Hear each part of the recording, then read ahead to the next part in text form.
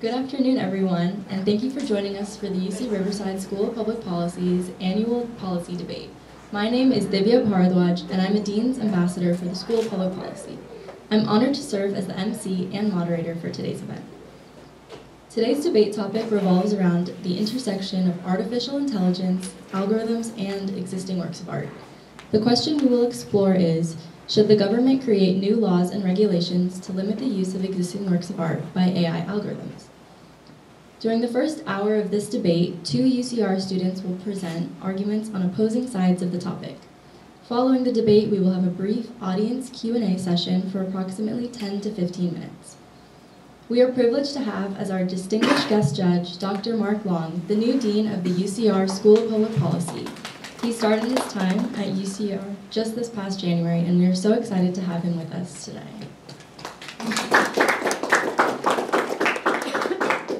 At the conclusion of this debate, Dean Long will provide his remarks and render a decision on which side has prevailed. We appreciate your presence, Dean Long, and thank you for being with us today.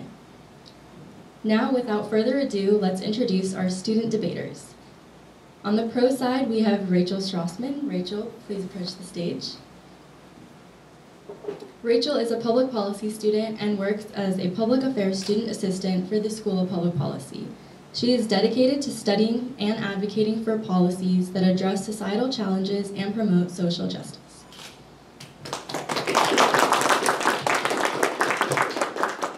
Next up, on the con side, we have Cooper Prue. Cooper, please approach the stage. Cooper is a mechanical engineering student and currently serves as the Chief of Staff for the Associated Students of UCR, Office of the President. He is passionate about the intersection of technology and policy and hopes to contribute to innovative solutions in the field. Please join me in welcoming our debaters. Now on to our debate. Our ambassador, Kelly Durr, will be serving as timekeeper throughout the evening. The pro side will go first. Rachel, you have 8 minutes. The floor is now yours. Thank you so much, Divya. Hi, everyone. My name is Rachel Strassman, and today I will be arguing why the government should create new laws and regulations to limit the use of existing works of art by AI algorithms. First, let's start off with a brief explanation of how we get from original human art to unjust AI art.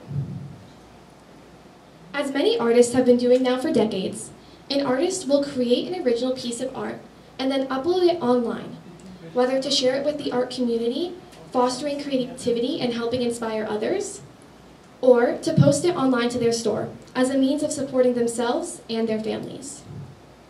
Enter AI, which trains off billions of images from vast corners of the internet, which in and of itself isn't technically illegal.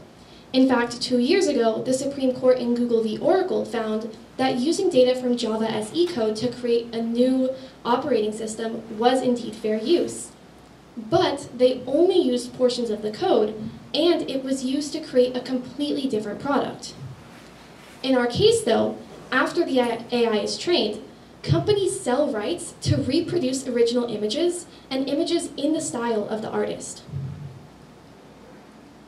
First, let's take a look at fair use. Fair use was designed to encourage artistic expression by allowing for the use of protected works without the original creator's permission. Fair use as it is requires 4 main components, 3 of which we will talk about today.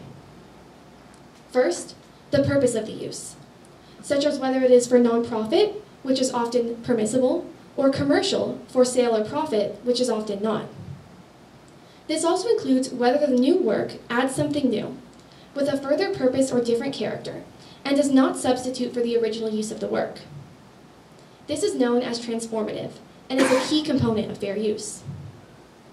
In this case, companies are training their AI off artists' works and then selling the ability to use their text-to-image AI. These users can then input into the text to create images in the style of certain artists, foregoing the traditional and just method of hiring artists to create art in their specific and developed styles. Beyond the illegal commercial use, these AIs aren't nearly transformative enough, allowing users to prompt the machine to produce images, as I previously said, in the style of certain artists, which not only substitutes for the original use of the work, but also does not have a further purpose or different character. The next consideration is the substantiality of the work utilized. The more work used, the less permissible. And there are also less protections given to those that are copying the most important or defining part of a work, commonly known as the heart of the work. In this case, it was the entirety of the work. It is also important to note that the closer the focus is to the defining part of the work, the less permissible it is. Thus, when you copy an artist's style, the defining characteristic of their work, as these AIs do, it is no longer considered fair use. Finally, the effect on the future potential market or the value of original work is taken into consideration, and if either of these are harmed, it is not permissible. It is clearly evident that as a result of AI art generation, the current art market will be desecrated, with artists' works losing significant amounts of value as people turn to AI to commission works in the style of these artists. Looking back, the purpose is for profit. The work being considered represents not only the defining part, but also the entirety of the body of work. And the effect on the potential future market and value of the original work are catastrophic. To put it simply, it would be naive to think that AI has been engaging in fair use. Which brings up an important point. What were the original intentions of copyright law? Well, they were to promote the progress of both science and art. Copyright law in its most basic form is an acknowledgement that all art owes something to that which came before it, designed to promote innovation and creativity. If we allow the progress of science to stifle that of art, it would be going against the very text in our Constitution. Thus, we need to find a way to protect art and science, protecting artists while still allowing technology to advance. Looking to the past, when technology advanced faster than copyright law could keep up with, the music industry took a big hit. It seemed like musicians wouldn't be able to receive the compensation they deserve for their hard work, with released and unreleased song MP3s being widely and illegally distributed on platforms such as Napster. This completely cut off musicians from compensation, and if a new licensing model hadn't been created, music creativity would have come to a halt. Today, the music industry in America alone is valued at $26.2 billion and growing. What happened to the music industry in the 2000s shows us that the same can happen with art and AI. Complex licensing models are attainable. And not only are they attainable, they are also ethical. Some companies have already achieved this, specifically Getty Images and NVIDIA Picasso, who built 2 generative AI models to make responsible AI, in which revenue generated from the models will provide royalties to content creators. Although this is one company amidst a plethora of unjust ones, and this design doesn't address all of the issues, namely how they will ensure that AI outputs don't substitute the original images, it is most definitely a step in the right direction and a sign that new and ethical licensing models are attainable. To conclude, AI is an ever-growing field. The time to act is now, before it gets too out of hand, and then before we know it, artists will no longer have the incentive to be creative, and AI will be too far, making it difficult to ensure the necessary protections and precautions are in place. Not to mention, fair use cases are often intensive and tedious, and are very often to get appealed over and over again. Laying a framework for AI that ensures protections for art as well as technology, along with clearly defined points, will allow for creativity to continue and technology to prosper. AI is on track to reshape economies. It can't be underestimated, nor can it be taken lightly. And finally, a full understanding of AI has not yet been achieved. We need to bring stakeholders and experts together to come up with legislation that protects, supports, and reflects the intricacies and necessities of both industries. Thank you.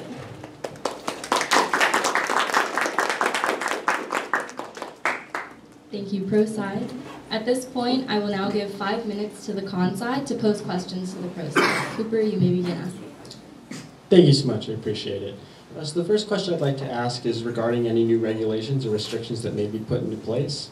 How can we make sure that these regulations are future-proof and that they won't be impacting anyone negatively in the future? And how can we make sure that they're constantly being adapted to meet the rapid advancements in this technology? Yeah, so that's a great point, and thank you for bringing that up. And I think that that question exactly represents the problem with our copyright law as it is. That it was made in a different time for a different set of art and work and everything, and we need to create new regulation that not only reflects our current times, but also adapts to the changing times. And as I said previously, that would require artists, people who work with AI, people who focus on technology, and a bunch of people to come to the table, because public policy is interdisciplinary, and we need to have all of those voices together so that we can create laws that protect copyright and protect art. Thank you. In your argument, you talk about how AI blurs the boundary between human-generated art and art that is generated by the intelligent from large databases. But I do want to bring to the point that it is true that for many decades, centuries, millennia, humans have actually drawn their inspiration from many different places, whether it be a mountain they see in the distance, something they see in passing. Inspiration must always come from somewhere. So I want to ask, why should AI-generated art be treated differently in this regard? Yes, that's also a good point, and a common misconception about AI is that they're being inspired to create these images. But in fact, if we actually look at the recent Supreme Court case involving Andy Warhol Foundation v. Goldsmith, it considered the legality of selling an illustration that was based on a previous image. And Justice Sotomayor wrote that an important factor to consider is whether the copying work comes with a competing commercial purpose, which AI does. Companies like Dream Studio are selling out tokens to produce up to thousands of images, depending on how much money they put forward, where people can create images in the style of certain artists, foregoing their income and having a competing commercial purpose. So unlike drawing inspiration from the mountain's not going to sue you because the mountain's not making money anymore.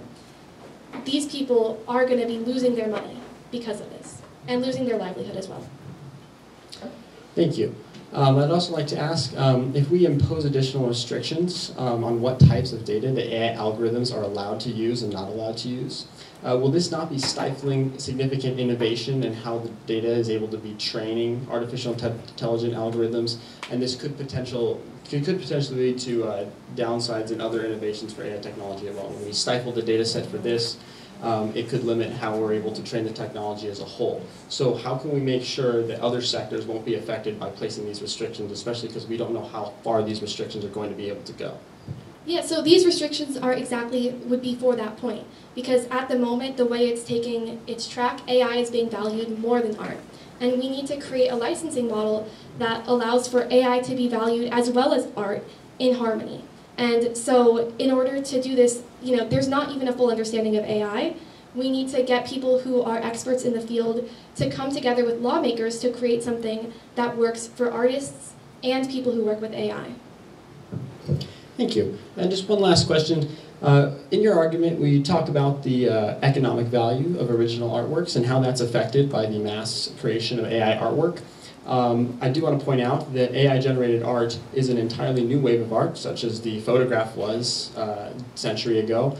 And how can we go ahead and justify restricting AI art in this sense, in the fact that it is attracting new audiences when compared to some other revolutionary technology that came out in the past? Yeah, so like I said previously with the mountain, taking a photograph of something doesn't take away from the money it was already making to begin with. And it comes to the point that it's allowing for technology to advance at the cost and the expense of the original artists themselves.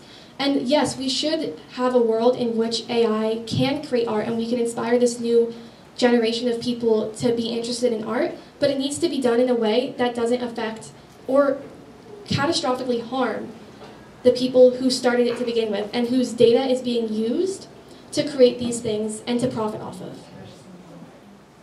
Thank you. All right. Thank you, everyone. Now on to the con side presentation. Cooper, you may now present your case. Just like with the pro side, you have 8 minutes.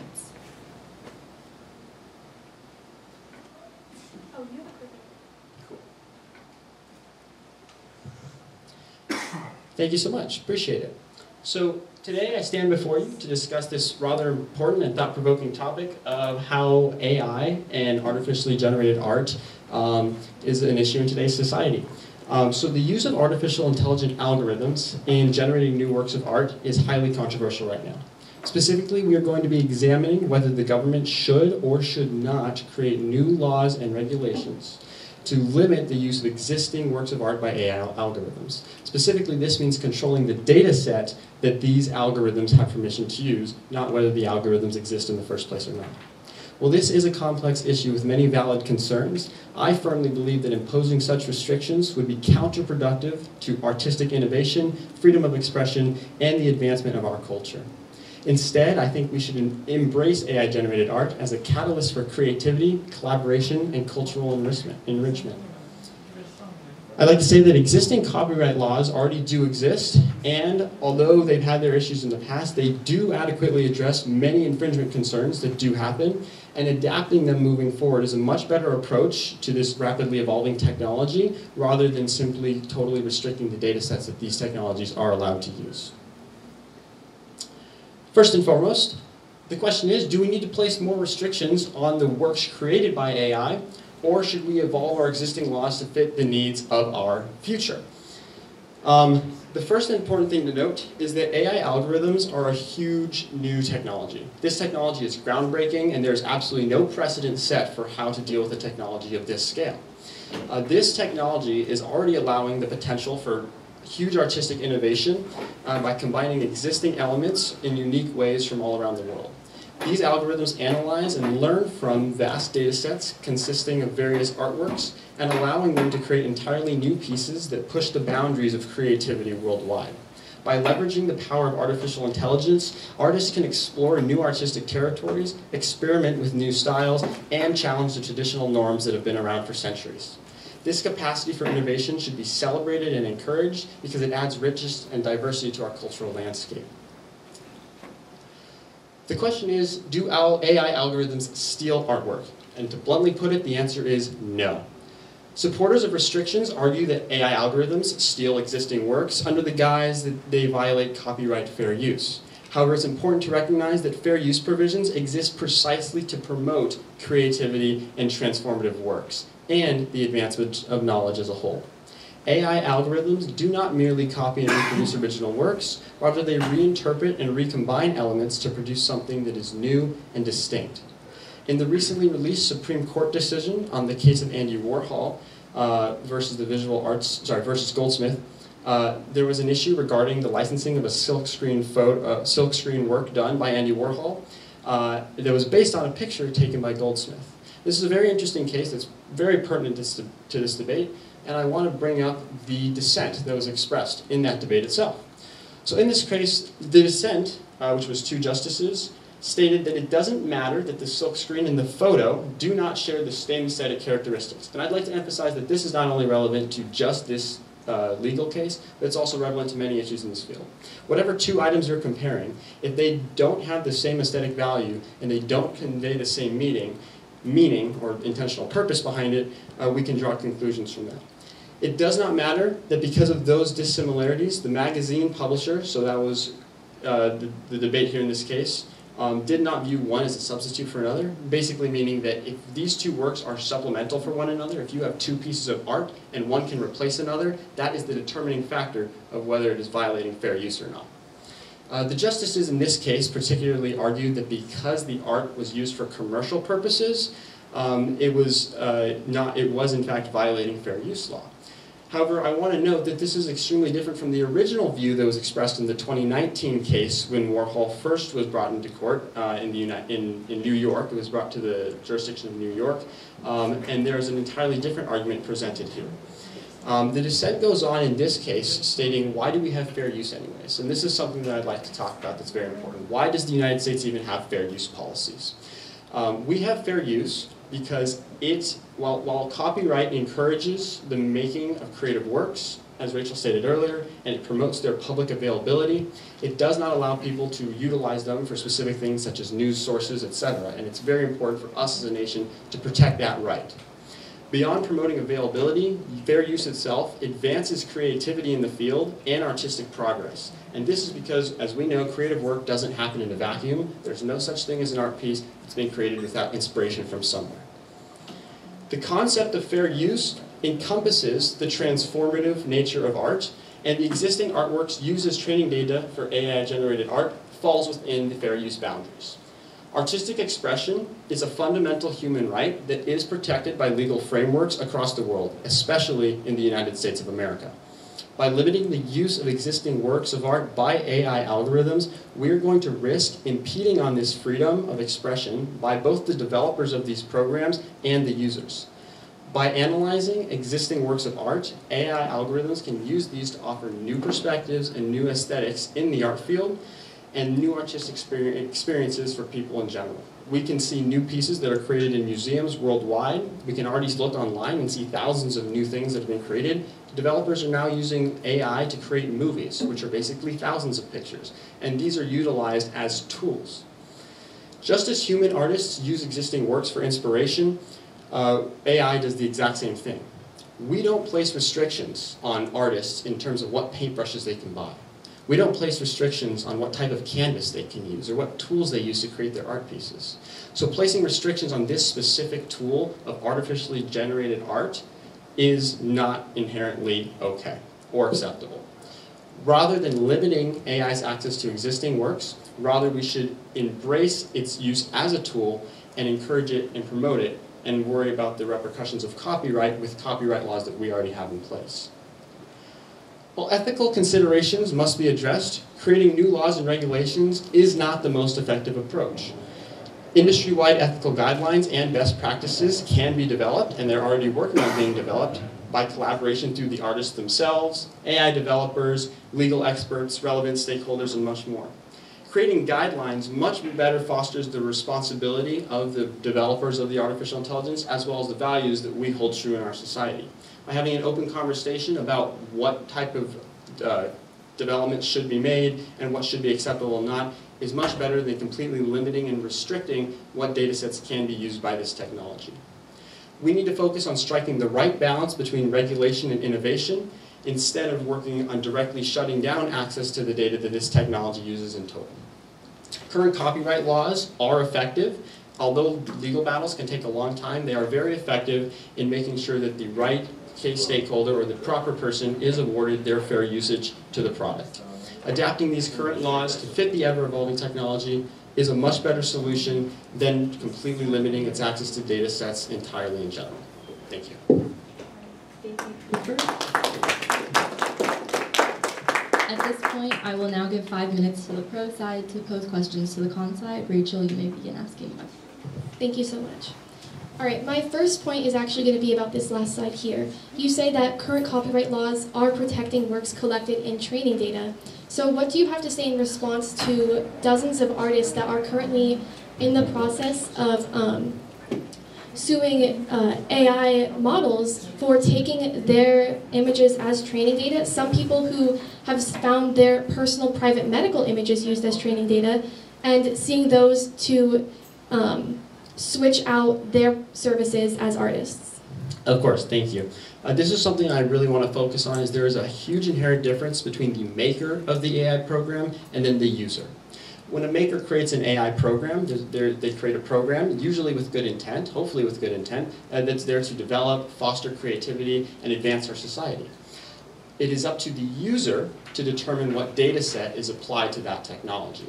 So you can feed it a data set of 5 images off a flash drive, or you can feed it a data set of the entire internet if you give it access to being online. When you feed it that data set and that you give it access to all of that material, that is perfectly acceptable when the user is going to use it for their own purposes. When the user, specifically the user and not the program, decides to then use it for malicious intent, that's where it becomes a problem. This is the common question that's asked through all kinds of arguments in our society of, what do we do? Do we restrict the technology or do we restrict the user? Because oftentimes the technology can be used for malfeasance and damage, but the user is the person who ultimately determines whether it's used for good or bad. So I'm responding to this by saying it's important to make sure that we're litigating the users of it who are using it maliciously and not restricting the technology as a whole. And then, so in response of that, do you think that the government should favor the growth of technology over the livelihood of artists? Absolutely not. I believe that in the United States, one of our founding principles is the pursuit of happiness. If you are an artist and you find that happiness is through art and that you want to make your living in this country by pursuing an artistic career, that is perfectly acceptable. The purpose of the government regulations are specifically to make sure that people are safe and make sure that people are protected. And that is the purpose of copyright law in general. And the counter to that is that we also do have fair use policy. So fair use policy does allow for specific people to utilize already existing works, content, whatever it may be, to whether comment on it, change it, or transform it. And by going ahead and limiting the entire data sets or limiting what people are allowed to use or not, you are inherently creating a situation where they no longer have the freedom to decide what they want to do with this technology or not. So although there may be specific instances where individuals don't get the ruling that they want in a specific court case, the laws do already exist to defend them, and that's why they exist there in the first place. Because the law is, although it may not always work out the way that specific artists might want, the law is already in existence. We can go into the whole question of whether the law regarding copyright should be modified or amended, but that is a whole other conversation. But the laws do already exist to protect that. So if you're saying that the laws already exist to protect them, and you're quoting cases that haven't been won, and cases that have been overturned and dissents in Supreme Court cases that were not the ruling opinion, how do you expect to use existing laws if your support for these existing laws is cases that were not won in favor of your argument? Well, the definition of copyright law is, the whole purpose of copyright is to promote the creation of new work and not to monopolize existing works. So right now, whenever copyright is implemented or it's used in a court case, it's usually to the extent of someone using it commercially. We just talked about how different works can be used for nonprofit uses and lots of other circumstances like that. And if they are used for different things like that, it is perfectly acceptable. It comes down again to the person using it, the person in the chair. Is the person driving the car that kills 100 people the one at fault, or should we ban the cars, right? With this technology, because it's so profound and so unprecedented, we have no current regulations in place for how to restrict it or how to regulate it. It's just unprecedented. So it's unfair to go ahead and put a whole stop to it, especially when comparing to how other countries and other nations may not be putting a full stop on this development in general. So it is important to note that if we do restrict these data sets, it will limit our ability to develop, and that we can't do that at any cost, and that the entire point of copyright law is to make sure that people do have the right to create new content, and that it's specifically in regards to being able to not monopolize something that someone else has already created. Thank you, everyone. At this time, we will now move on to the pro side's rebuttal speech. This will be the pro side's opportunity to refute the opposing side. Rachel, you have 7 minutes starting now. Thank you so much. Give me 1 second to get back. Oh. Sorry, thank you so much. Sorry, give us 1 moment.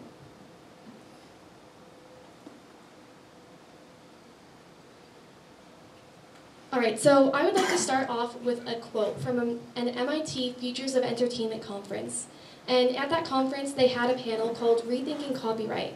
And in their program, it said, "It is becoming painfully clear that the current conception of copyright is ill-prepared for regulating and making sense of a world where media content is fluidly circulated by most of a society." Take a moment for that to set in. Now, let me tell you that this quote was from 10 years ago. Our copyright system wasn't ready then, and it's not ready now. Which brings me to this point. Earlier this year, in January, AI researchers from Google, DeepMind, Berkeley, Princeton, and ETH Zurich conducted a study on datasets, and they discovered that when evaluating the dataset, there is a chance that diffusion models will store information that make it possible to recreate something like an image in its training data, provided that the image in question is used appropriately. So that being said, I know that the con side was bringing up the fact that it's not the company's fault, it's the users, but the companies have been creating these models that allow for the reproduction of images, as you can see here. And there are more examples. These are just a few of the thousands of images that they found that were replicated from input into output in their research. And so if these can be replicated from input into output, the companies themselves are allowing for people to reproduce images that are unjustly not theirs, and that are hindering the effect of artists to create their own images and make their own compensation. In fact, MIT Technology Review reported that Google, Meta, OpenAI, and DeepMind admitted that all the companies admitted that data protection is an ongoing issue, and there are no perfect solutions to mitigate harms, and that the risks and limitations of these models are not yet understood. So if companies are putting out models that aren't fully understood, where their priority is to get the AI to produce the desired outcome, not to know how it does it, then they're setting themselves up for situations in which they're harming artists and their work, and their livelihoods as well. This also brings to light another important instance in which someone who used AI art noticed that her private medical images were found in data sets. And in response to her specific case, the CEO of Stability AI, Ivan Ostak, said that he has found confidential data in output, and many of his colleagues have too. And if they're reproducing images from output, and they're reproducing confidential data from input into these outputs, how can we say that these models are safe to use and that these models are promoting creativity, when in reality, all they're doing is promoting copying, which goes against the laws of copyright? I would like to also refer back to the Andy Warhol case that was discussed earlier.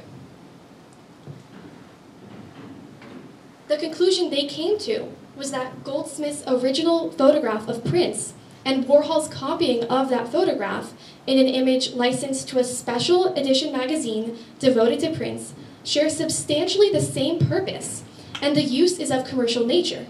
So you can see that the images vary ever so slightly, but they're not nearly transformative enough, and beyond the lack of transformativeness, they are hindering on the original image's ability to create profits. In fact, Sotomayor did not dispute that Warhol's work was slightly transformative, but that he paid to license these photos for his artistic renditions. And these licenses are how photographers like Goldsmith make a living. So if we take the original creator of the work and we scrap their ability to continue to make a living and instead promote something else, it is not constitutional, as the Supreme Court has argued recently, and it is not consistent with laws. So we need to create laws that will make it more clear, make it easier to understand, and will make it so that we can protect both art and AI, and that we can allow creativity to prosper in a new way. When you let AI to do this, you're letting AI to provide an economic incentive to not create original works, which is the goal of copyright. I would like to end with a final note, that the renowned physicist Stephen Hawking said about AI that if a superior alien civilization sent us a message saying, "We'll arrive in a few decades," would we just say, "Okay, call us when you get here"? We'll leave the lights on? Probably not, but this is more or less what's happening with AI. He warned that the development of full artificial intelligence could spell the end of the human race. We need to work now to create laws and regulations to ensure the protections are in place so that both industries can develop and both industries can flourish. Thank you so much. Great, thank you, Rachel. Now I would like to give the con side an opportunity to give their rebuttal speech. Cooper, you now have 7 minutes starting now. Thank you so much. So, I'd like to address the concerns raised by the pro side regarding the use of AI algorithms in generating new works of art, and specifically the need for restrictions on those data sets, because that's what we're talking about. While the pro side argues for the implementation of new regulations, I firmly believe that if we implement those, that will not only restrict creative freedom, and not only restrict the ability for developers to create what they want to create, which could have intensive good purposes in the end, but it is also going to be affected by the fact that we are creating new laws and new regulations on a topic that we do not fully understand. We do not understand how powerful AI is yet. It is a brand new technology. 10 years ago, if you were to say artificial intelligence, that would sound like something out of a space movie. It's not a technology that's been around or been developed to this extent until extremely recently, specifically in the last 3 years.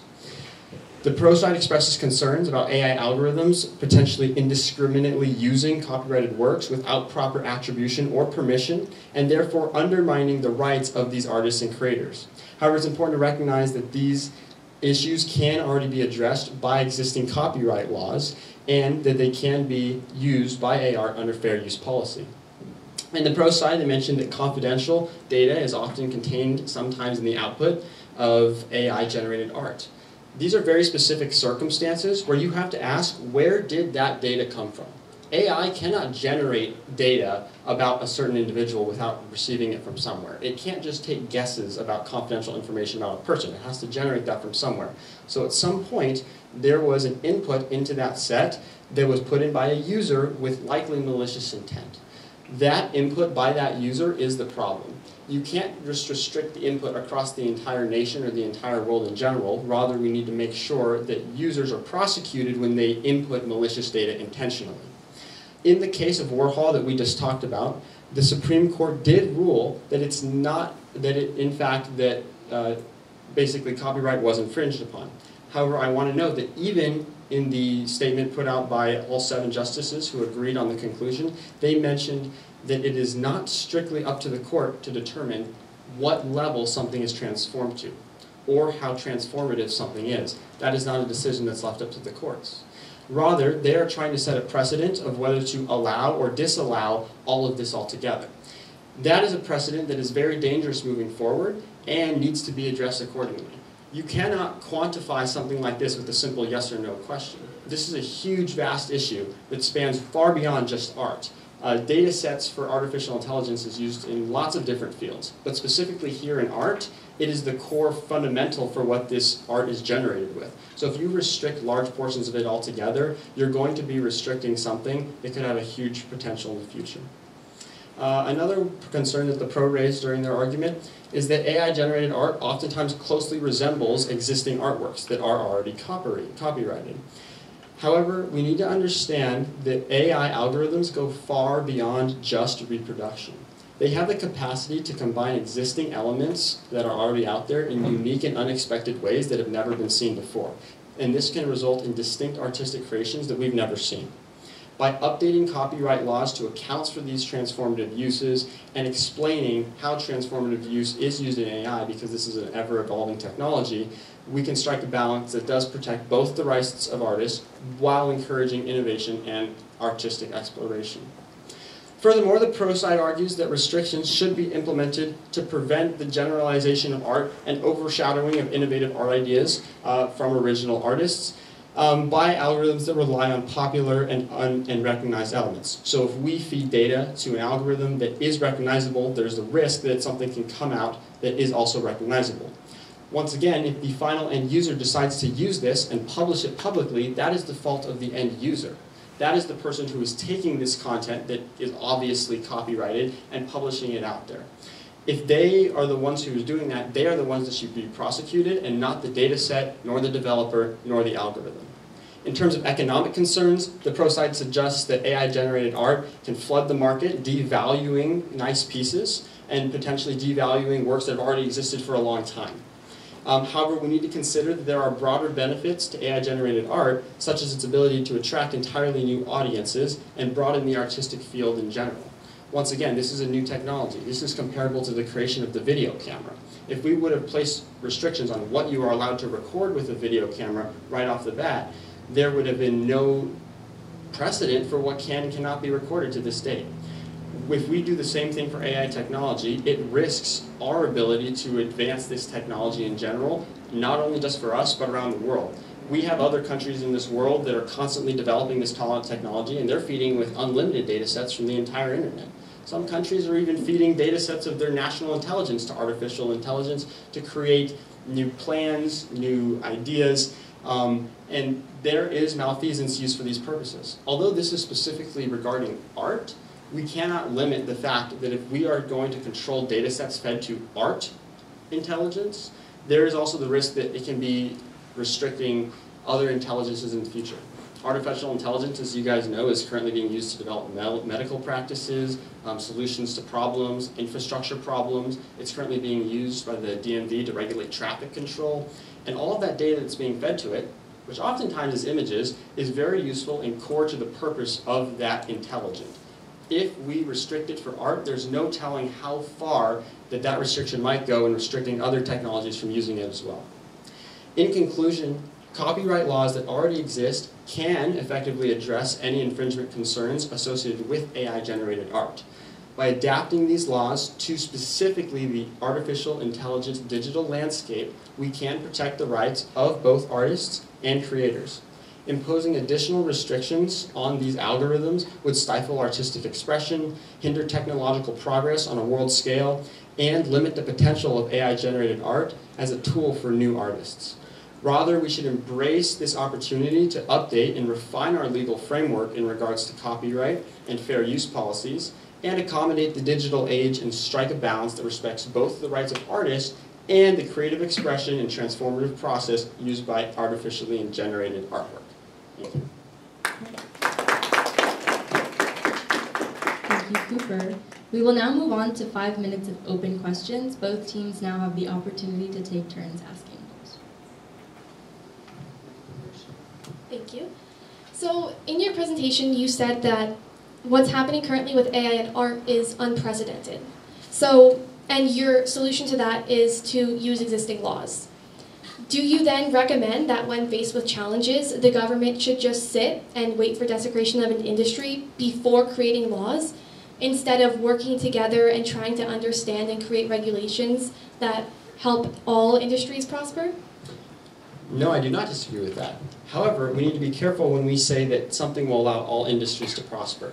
In this specific case, if we go ahead and inhibit what AI can use, we risk something called stymies innovation, basically the entire hindrance of a process to continue and to grow. If we limit this process, like I said earlier, it's limiting what we can use it for in the future, what it can be used for in other aspects, medical industry, technology, etc., and it puts us behind on a world stage. If we go ahead and implement laws radically with a knee-jerk reaction, this is like we just got hit with this situation where artificially intelligent art is flooding the market, and we just react to it by flooding the market or flooding the legislature with new laws trying to restrict what data it can use, that's not going to be a very adequate way to address the situation. Unless we carefully comprehend and take the time to figure out how to approach this problem correctly, we risk creating laws that are actually going to damage and hurt the ability of AI in general instead of promoting it as a technology. Before you ask another question, in response to that, these laws wouldn't just be created very quickly and without consideration. The whole point is to fully gauge an understanding of both systems, so that while we're waiting for it to get developed and for AI to get to a point where we can feel confident about making the most comprehensive laws ever, that we're not allowing artists' lives to be ruined and the art industry to be desecrated as we're waiting for the proper time for AI. We need to start making these changes and looking for solutions now before negative effects become catastrophic. But go ahead and ask another question. Thank you. When we talk about the economic value of these artworks, there are being models developed where you can create an artwork using artificial intelligence, and then the artists who are attributed to it are noted to the creator, and then they can be fairly recognized and compensated for that artwork. People who created the initial artwork, and then it's reutilized by artificial intelligence and creation will be accredited if that potential legal system is in place. So what's wrong with a legal system that would attribute that compensation and economic benefit to the artists rather than just limiting the data set entirely? Well, for starters, that would be the anomaly example, but that doesn't address the main point of the issue, is that economically, it's not taking into consideration the fact that even if you may credit an artist for having that original use which inspired the output, that's still going to be affecting their work, and that's still going to be affecting their personal market. In fact, probably even more so now that they know, oh, for $5 versus $500, I can, using AI, produce an image in the style of this artist that I love that's taken years of time to develop their specific style, and then I can go ahead and make it so that they don't have any income, they don't have any compensation, and AI generate it, but their name is off to the side. Well, to respond to that, the first thing to note is that people do have an inherent value of art. Art is very subjective. as we all know. Whether art is good or bad, there is no clear way to define this. So if someone decides to value a piece of AI work over the actual artist, that is up to their discretion. You can't go ahead and say that AI work is bad because it's new. I mean, I'm sure that's what people used to say about the camera when it was invented. How many portrait artists were put out of work and fired when the camera was invented? Because now you can get your headshot taken. By implementing guidelines that can protect artists and making sure that people are held responsible for paying their royalties and making sure that people are protected with their original works under copyright law, that is a very fair approach to punishing people who use this maliciously. But if anything, if we just restrict what people can feed into this data, or what data people can feed into the artificial intelligence, you're limiting everything else that can be created. It's hindering our progress, and it's creating the situation where you are determining for individuals what art is good or not. You're saying, oh, you're not allowed to like AI art because it's new and it may be using someone else's art as a reference. You're telling people what they can and can't like, rather than allowing them that creative freedom and allowing them to choose what they would like to like and learn. Do we have time or no? 5 seconds. All right, that is all the time we have for open questions. Pro side, you now have 4 minutes to give concluding remarks. Thank you so much. So earlier today, the con side said that it's not up to the court to determine what is transformative, and it's a complicated line to cross. I agree that it is a difficult line to determine in cases like these, and in that case, we would need to create new laws to make it easier to understand what is considered transformative and not. The con side said that recording with a video camera is comparable when it is not, because when someone records a video camera of a chair, for example, that chair, after that video is produced and published and sold, is not going to lose value. That chair is not going to lose profit, but these artists will. And using the car example that the con side used, the cars were designed to be safe. They were designed to work as they should. These AI models were designed in ways that produce outputs, or produce inputs in outputs. The car manufacturer did not make a car that was meant for the brakes to wear down. They were meant for the brakes to be effective. Going back to my original slides, fair use requires that there must be no effect on the potential future market or the value of the original work. At the end of the day, we can argue about transformative and we can debate about that, but it doesn't change the fact that the future market will be desecrated. Yes, there might be a slight expansion in terms of AI, but it doesn't make up for the fact that artists who originally made these images, that created these AI datasets, are not getting compensated for their work. The con side of the argument supports perpetuating the interests of mindless technology at the expense of creative human minds, their will to create and their livelihoods. To put it simply, current laws weren't written to contemplate a world in which the artist was a wall of servers that trained on 5 billion works and could produce new ones without effort in seconds. Something that inherently has a destabilizing effect on the market that no single artist studying and working could ever have. I agree that this is unprecedented, which is why we need to bring artists, we need to bring people who are experts in technology to the table to create laws, create regulations that support the development of both AI and art, and don't result in cases like these, where we're seeing inputs replicated in outputs, where we're seeing artists' works being duplicated when users are allowed to create works in the style of that artist, where they're going to forego purchasing from the artist who spends hours and hours making a work, not to mention many, many years at times to develop their specific style, and now they're losing all of their income, all of their livelihood, all for a machine and a couple servers and a bunch of data. Thank you.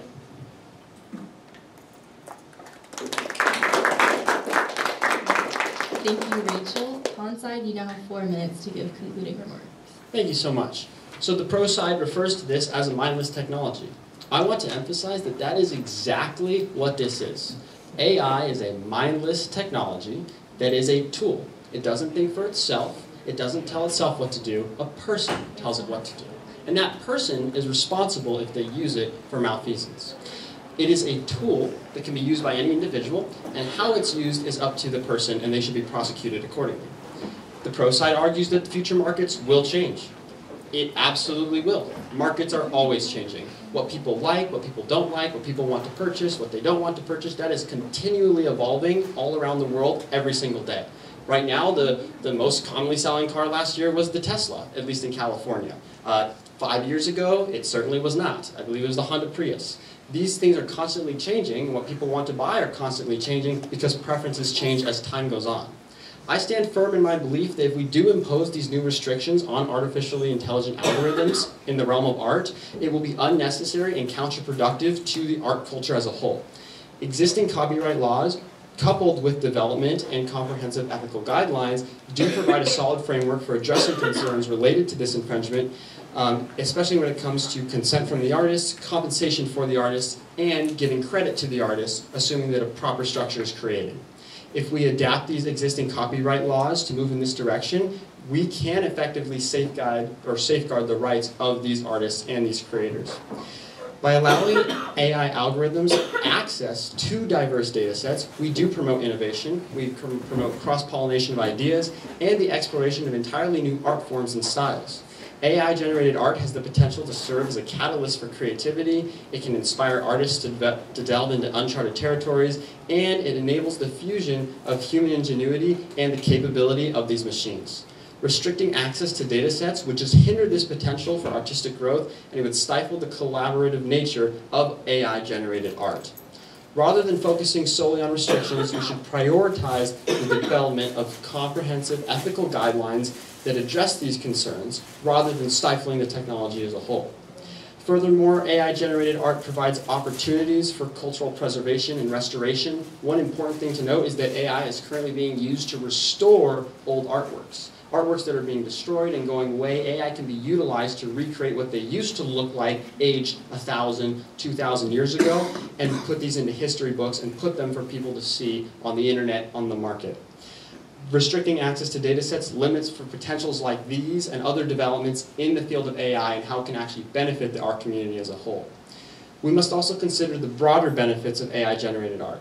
AI art attracts entirely new audiences to the world of art, it fosters cultural enrichment, and it broadens the entire artistic landscape. This is a whole new field of art that no one has seen before, and there are people who appreciate it. We cannot undermine that appreciation by those people simply because we are scared that this technology might be infringing on other artists. Because if comprehensive guidelines are established, we can stifle that concern entirely. That's not something that needs to be concerned. Adapting existing copyright laws and exploring innovative ideas on how to address these issues is much better than cutting it off entirely.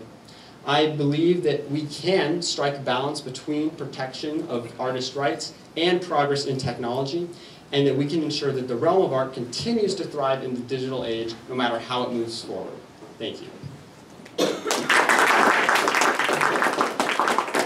Thank you, Cooper, and thank you to our students for a great debate. From here, we are going to transition into an audience Q&A. You may pose your questions to either side.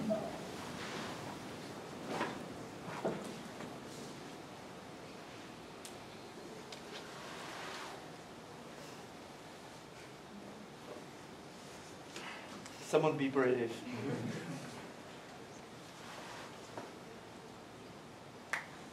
This question is for the con.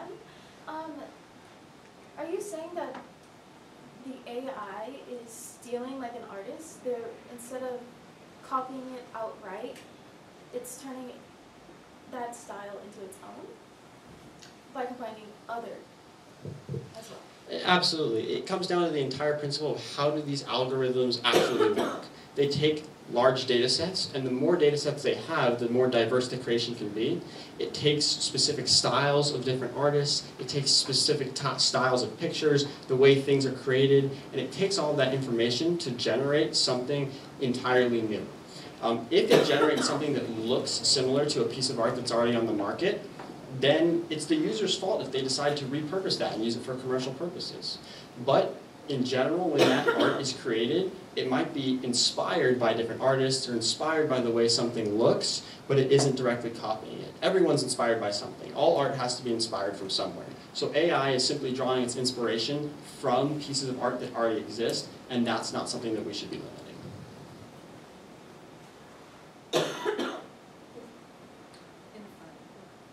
also a question for the comp side. You mentioned that it's like the user who's choosing what the AI is generating, but don't you think that there's something to be said about the fact that the AI software itself has not, like, as the pro side mentioned, has not been taught to sufficiently make sure that the generated photo is going to have that difference, and as such, shouldn't you at least, before you're going through with all of these like thoughts, make sure that's resolved before you can go forward with the copyright laws? Sure. So this is a great opportunity to express the difference between the program itself and the data set. So this whole topic that we're talking about here is simply, should we restrict the data set that the program is utilizing?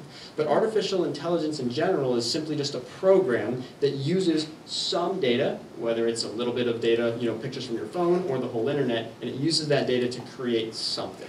If you guys are familiar with large language models, those are entirely different than this. However, they're taking text from the internet, or at least an archive of the internet, and generating responses. In AI art, tools commonly take that from pictures, and then they will generate something new from the picture.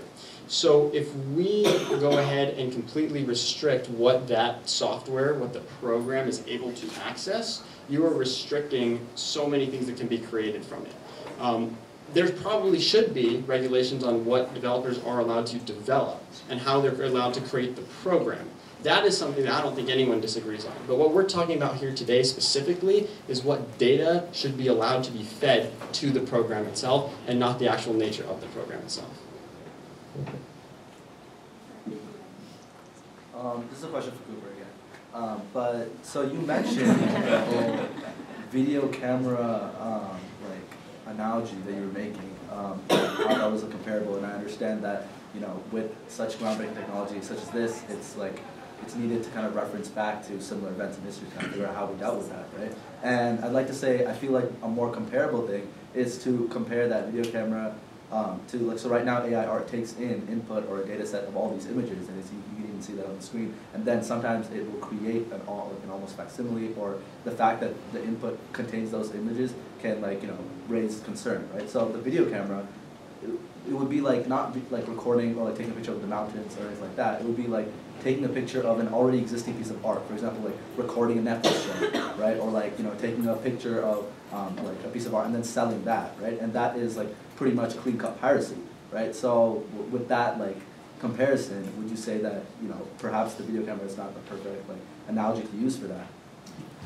Although no analogy is perfect, I still think the video camera analogy stands perfectly because, once again, it's up to the person, the maker versus the user, right? The person who made the camera created an invention that's used, probably it's one of the biggest used inventions of all time around the world. But the user of that camera is deciding to use it for poor intended purposes. They're deciding to use it to steal an artist's work, to steal something that someone else created, and then profit off of it for themselves. And that's why we have copyright laws, to punish people who do that. In this specific topic right here, what we're talking about is if we go ahead and restrict what this program's allowed to receive, you're going to restrict it in a way that's uncontrollable, and we don't know what sort of externalities are going to affect it in the future. Right now, with AI, it's a tool just like a camera, and I use the camera example because when the camera was created, that changed the way the world worked. People no longer needed to get portraits painted. When buildings were being constructed, you could take a picture of it and send it across the nation in a matter of days rather than having to have a portrait drawn and send it to people. Back before cameras, people didn't know what world leaders looked like around the world. You just knew the name from the newspaper. But once the camera was invented, that was now possible. And so with the invention of a camera, which was so revolutionary, we are looking at something that is just as, if not more revolutionary than the invention of the camera itself. So with something this big, our whole point is that we shouldn't be reacting quickly, and we should be carefully developing how we're going to proceed, what guidelines to put in place, but we should not hinder the actual development of the camera, or in this case, the actual algorithm in itself, because that can affect the program in the long run. If I may interject, because all the questions have been posed, and to make sure that both sides are being heard.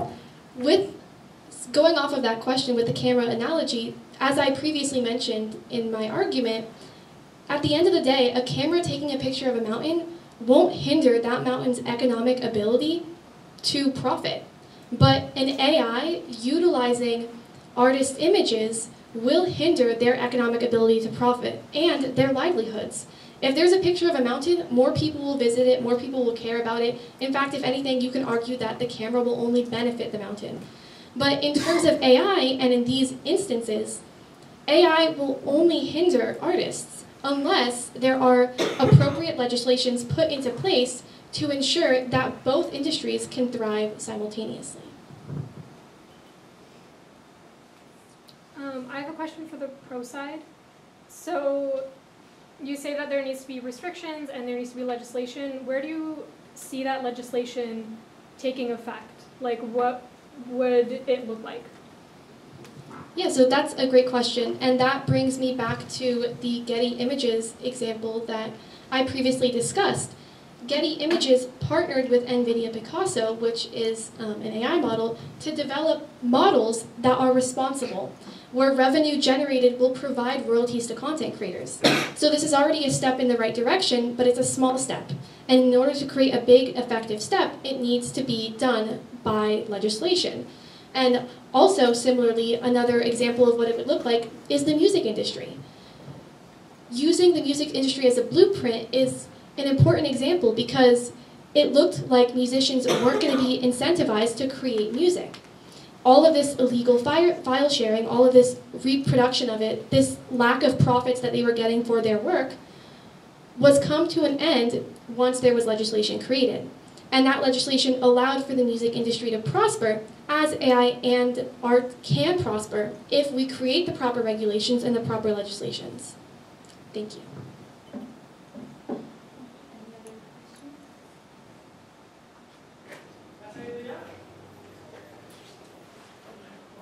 Thank you everyone for participating and for asking questions. Now we will move on to the final segment of this event. Before we do that, debaters, please find a seat. I am so honored to bring up our distinguished guest judge, Dr. Mark Long, the Dean of the UCR School of Public Policy, to give remarks, pick the winner of tonight's debate, and provide feedback to our student debaters. Dean, the floor is now yours.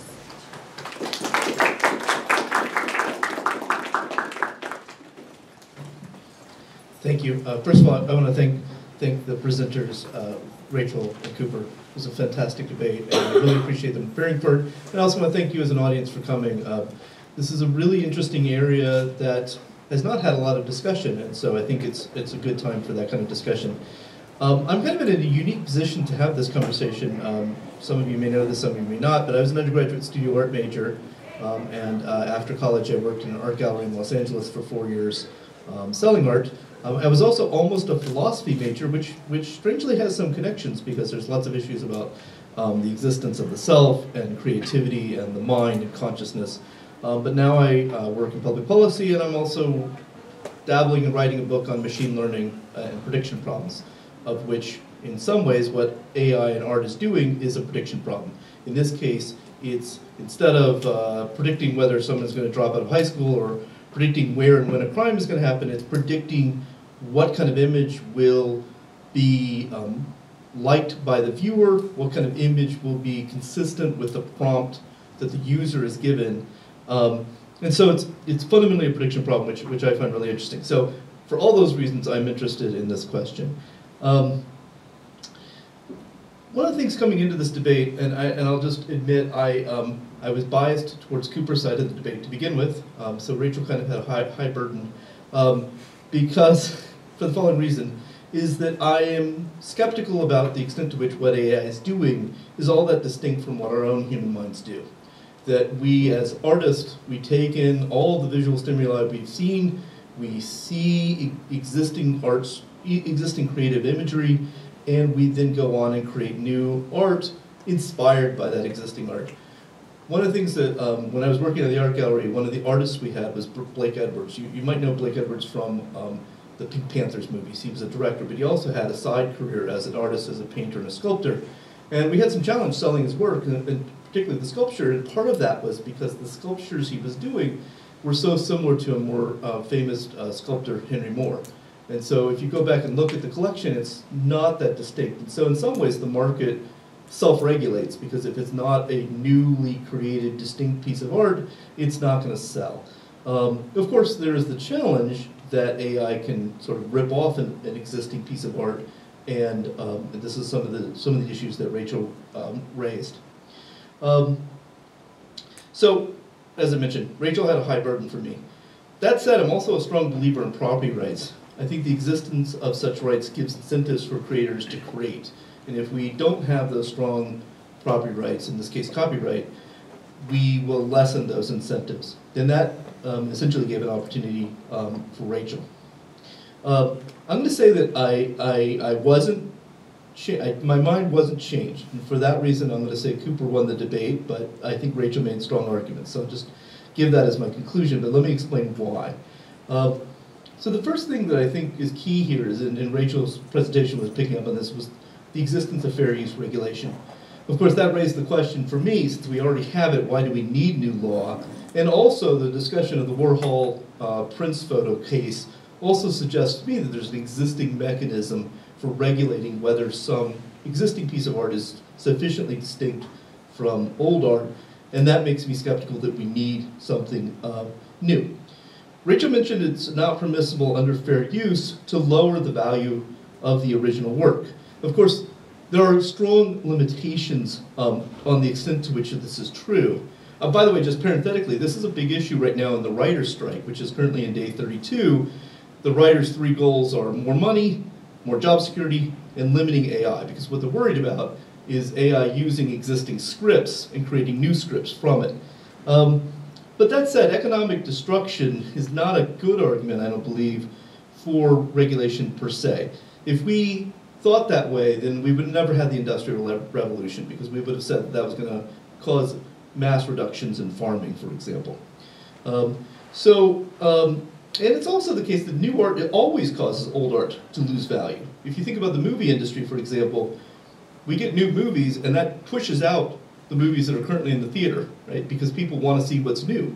Those older video titles don't get as much play because people want to see what's new. And so it's always the case that new art has negative effects on old art.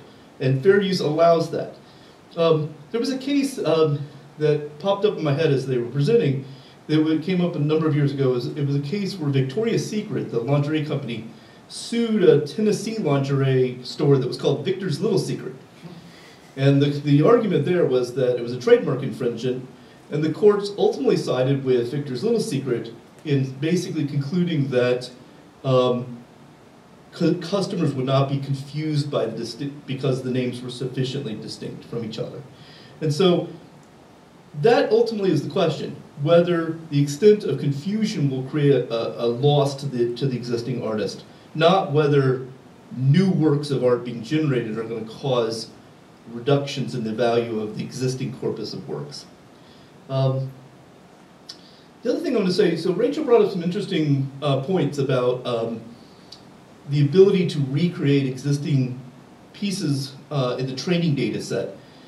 But the question there for me is, even if we can reproduce the images in the training data set, that's not a problem if access to the training data set image was legally allowable. So if anyone could obtain that piece of imagery to begin with, I don't see that houses a problem.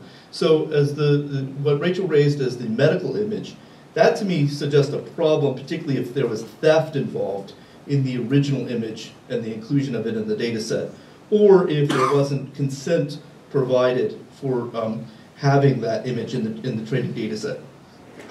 So this actually gets to, I think, Rachel's best argument, which is fair use law was devised before the ability to draw on billions of images. I thought that was compelling in the sense that when we write law thinking about what's in existence at the time, and it may not be as applicable. And interestingly, I thought Cooper actually kind of weakened some of his own argument at the beginning, and I wrote down a couple things, because he noted that we don't want more restrictions on AI, however, we might want to allow the evolving of future laws. And then at the end he talked about we may need new guidelines to foster development. So guidelines and evolution of laws to me seemed like new regulation. So in some ways I thought Cooper was allowing for the point that because it's new we may need to rethink what we're doing. Finally, I'll just wrap up with a couple things here. So I think fundamentally the deepest question is about the training databases, whether there's permission given for a particular image to that data set. I think that's the fundamental issue. And so if I have copyright protection, like if I was the Prince photographer, I think I'd have a reason to say I do not give permission for this image to be used in this data set. And I think at the end, I think we have the existing rules to do, we have the existing laws to deal with this, because you can ultimately sue and say, no, this is what's being produced is similar enough to the existing imagery that is causing the loss. But I also think you might have some ability to say, I don't give permission for this to be used in this way, because it's my personal property. And I'll stop there. So thank you very much. Thank you again to the presenters, and thank you as an audience.